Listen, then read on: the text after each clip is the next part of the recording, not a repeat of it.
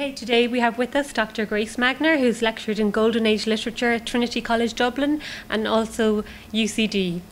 Welcome, Grace. Thank you very much. And as it's World Book Day today, the 23rd of April, she's going to talk about one of the greatest Spanish writers of all time, Miguel de Cervantes. So Don Quixote is probably one of his most famous works, and it's one of the most influential works of literature from the Spanish Golden Age and the entire Spanish literary canon. Like, which writers do you think have been most influenced by his work? I think there are a vast number of writers, but I'm just going to pick out a few. A contemporary of his, Shakespeare, obviously liked Cervantes because he wrote a play called Cardenio, which has been lost, and this is based on one of the interpolated stories in Book 1 of Don Quixote. In fact, there used to be, in the seminar room in UCD, a cartoon by Chumichumet, who was a cartoonist. I'm betraying my age by mentioning him. And in it you had two gentlemen. One was obviously meant to be Cervantes and one was Shakespeare. And Cervantes is saying, "En un lugar de la Mancha de cuyo nombre no quiero recordarme," and the other gentleman was saying, "No te creo." And we thought that was very funny because Cervantes is very, very interested in the whole notion of plausibility, verisimilitude. It's a literary precept of the time that he's at great pains to try and comply with in his works, particularly in Don Quixote. It's not the same as, if you like, it's a critic, Torrente Ballester, coined the term la realidad suficiente, which is, I suppose, enough reality to kind of keep people happy, but it's not the sort of, if you like, the photographic, the very detailed reality you find in the 19th century. But it is a step forward, it is a step towards what we now, to a certain extent, expect, in some novels anyway. Obviously, he influenced very much the 18th century English writers, Sterne, Fielding, and some of the women as well. Charlotte Lennox's The Female Quixote is sort of influenced Jane Austen in Northanger Abbey, and you find amongst some of the other, you find, for example, in The Mill and the Floss, you find characters who are trying to escape from an unpleasant reality, usually a patriarchal society which gives them no freedom, into their imagination, into the world of literature. And that, of course, is what Don Quixote does too. He lives as if he were a character in a romance of chivalry, and he can ignore the nasty reality around him and refuses to do so constantly. And then, I suppose, in the 20th century, you have Borges's, you have Milan Kundera, his art of the novel, and I think that's particularly interesting because Cervantes was fascinated with the whole art of writing, and he instead of writing a theoretical work, what he does is he dramatizes his notions on the novel through characters, particularly in Book 1. And of course, the great seminal work on that is that by Professor Ted Riley, who used to teach in Trinity, get a bit of plug in there, and that is still regarded as being very important. There have been other works, Felix Martinez Bonatti's La Poetica, I can't remember the exact title, but it is the poetics of the novel as well.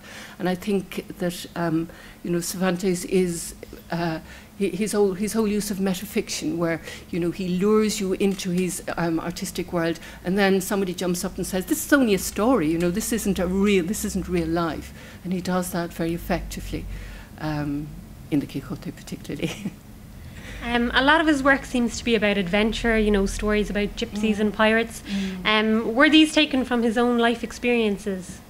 Well, there are obviously two things that that stand out. In Don Quixote, you have La Historia del Cautivo, the captive's tale, and this is set in Algeria, and of course everybody knows that Cervantes, on his way back from sort of behaving or fighting very bravely as a soldier in the army of Second, had to think there, was captured by pirates, and he was brought to Algeria, where he lived for 5 years. And a lot of his experiences there are reflected in the Historia del Cautivo, and one of the characters, in fact, I think has his name.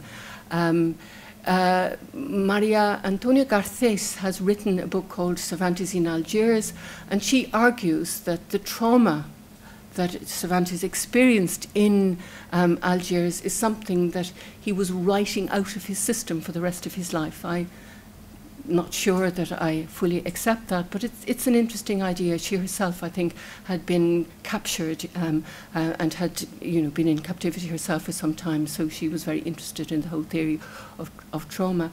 But I think probably one of the great sort of characteristics of Cervantes is his enormous tolerance and his refusal to judge people, to accept people from all walks of life.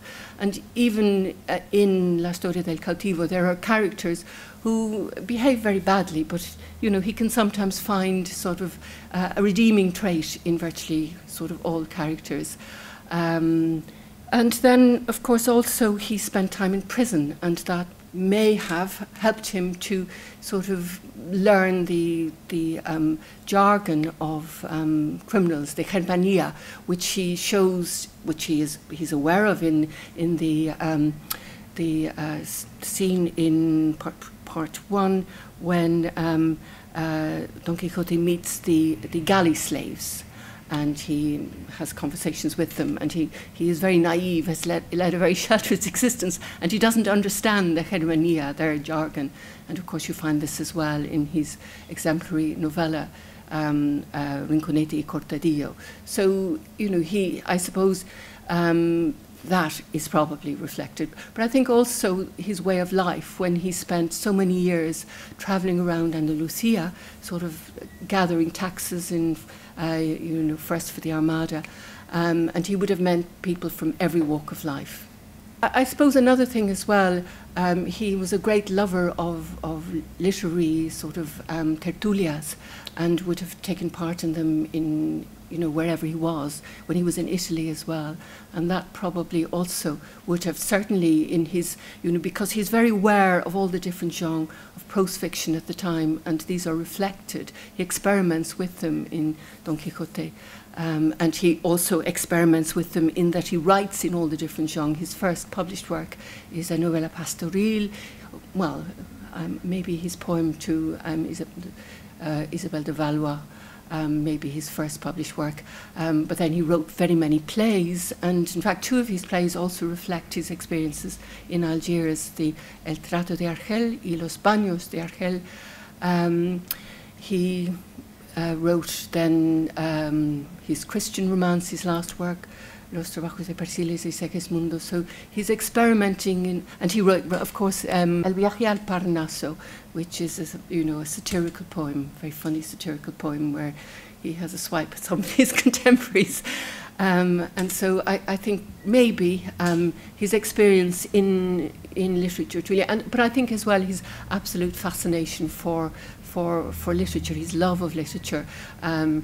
People, there is a scene in Don Quixote when you have this very dramatic sort of scene where the text disappears, and so somebody is wandering around looking for the continuation of the text, and he's in Toledo, and he steps on a piece of paper and he picks it up, and of course this is part of the continuation. But what Cervantes says at that, he says, I love reading everything, even the bits of paper I find in the street. So I think maybe his whole fascination, his love of literature in all its forms, obviously, is reflected in his own work.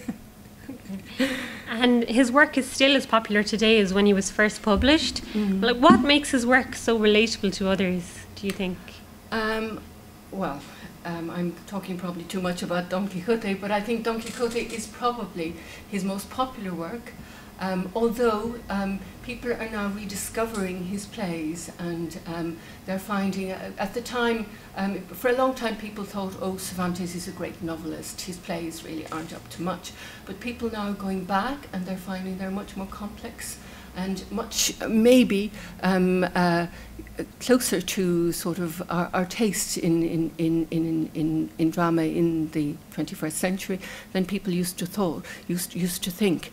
But if you look at Don Quixote, I think it's the enormous humanity of the characters you meet, and you meet so many, and the fascinating developing relationship between Don Quixote and Sancho, which initially, you know, Sancho is derived from the squire in probably Gandalin, the squire from Amadis de Gaula, and Don Quixote would like to be like Amadis and is constantly trying to imitate him in the hopes by imitating him exactly he will become like him. But they gradually get to know one another, and they see one another's weaknesses, and they begin to talk like one another a little bit by the end. And I think, you know, the endless dialogues between them, I think, is fascinating. It's also enormously funny. And the more you know about 17th century Spain, the funnier it is. I think that the relationship with Don Quixote and Sancho at the time was considered to be, well, people just laughed. But then later generations saw far more in it. And then the generation of 98 saw very much Don Quixote and Sancho as, if you like, between them being the quintessential Spanish character. That Sancho represented the earthiness, the down-to-earthness, and then Don Quixote the spiritual, and the two of them together, to a certain extent, represent all that is endurable, all that is specifically Spanish. And Unamuno went so far as to say that Don Quixote and Sancho were like Christ and Saint Peter, which is probably carrying things a little bit too far. Obviously, writers find it a sort of an endless source of different narrative techniques which they would like to imitate, would like to use themselves, and I suppose they're the main things. And the word quixotic has officially entered the English lexicon, yes, meaning exceedingly idealistic, and taken from, you know, the famous protagonist of the novel, Don Quixote himself. Do you think Cervantes would have been surprised by this? Well, whether he's surprised or not, some people, particularly the Romantics, saw Cervantes, saw Don Quixote as, if you like, a spiritual autobiography of Cervantes, and they looked at Cervantes' own life. And Cervantes was a man of enormous courage. He also, I suppose, embodied the Renaissance ideal of the soldier poet, fascinated by literature, writing all the time. But at the same time, he fought, as we know, at the Battle of Lepanto, and did it at a time when he was sort of ill. He had a high fever, but he fought and was wounded. And when he was in North Africa, he was quixotic in the sense that he attempted 4 escapes, and any of them could have led to his execution. And yet, you know, he refused to sort of just lie down under his imprisonment. He did make all those different attempts. So I think that probably he was quixotic in his own life. Okay, well, thank you very much for talking with us today. Not at all.